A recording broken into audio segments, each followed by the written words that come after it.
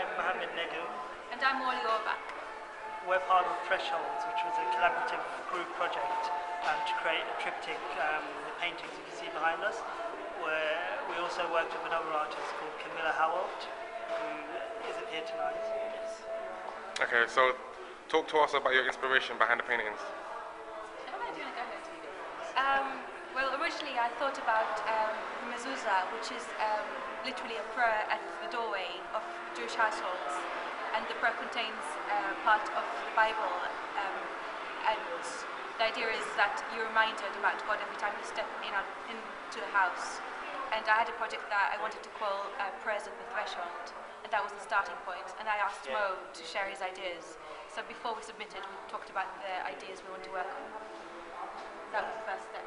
Yeah, and that process of dialogue involved Camilla, and we kind of took that starting point and had a talk about our thoughts towards that theme.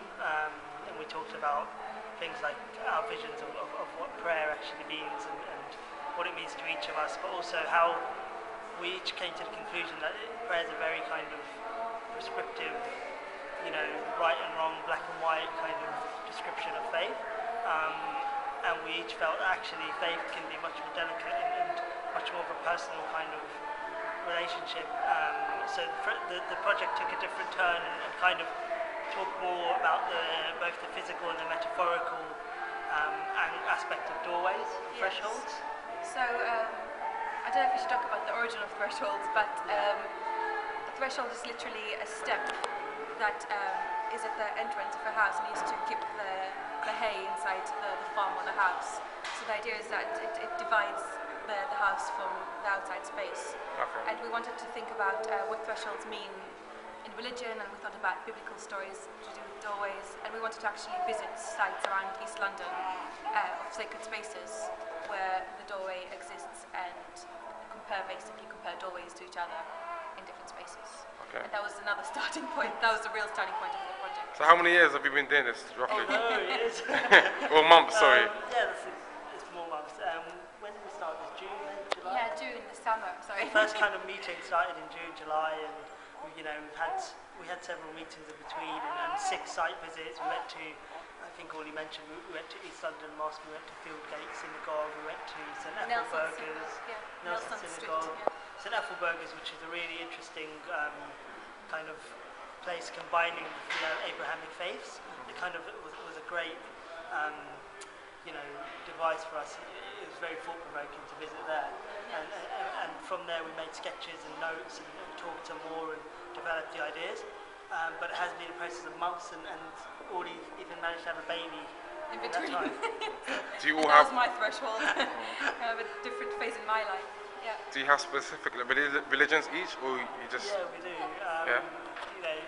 I consider myself I'm a Muslim. Okay.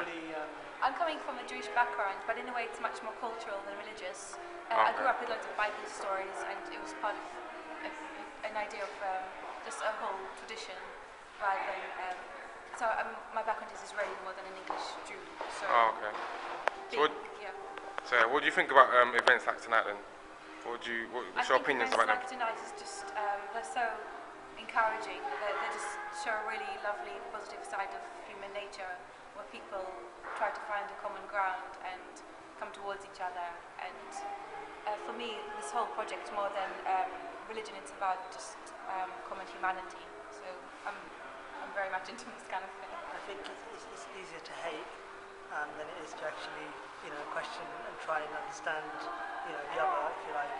And I think projects like this sometimes take people completely out of their comfort zone. Like I've been involved for 3 years now, and year on year it's kind of evolved and grown. But there have been times where some of the artists, including myself at times, haven't had exposure to people from the other faiths.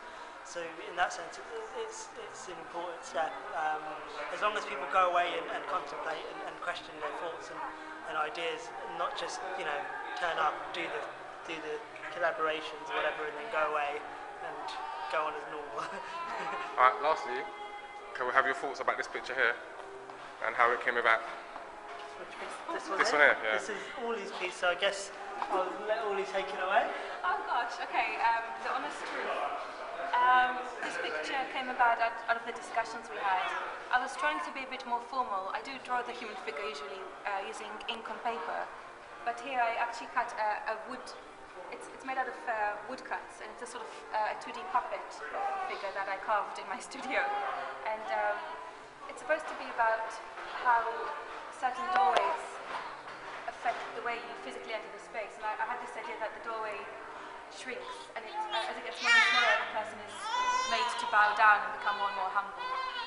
And it came out of the discussions we had, and also just a bit of research. And so that's the main thing. It's about somebody kind of entering a sacred space and having to bow down and almost crawl on the floor in order to get into a bigger space, which is sort of outside the picture. There's also stories inside the picture, and I'm very much interested in how stories are forgotten and remembered and are not necessarily easy to access. So there's kind of remnants of stories more than in the kind of the more of a secret layer behind the piece. And they're made of woodcuts as well.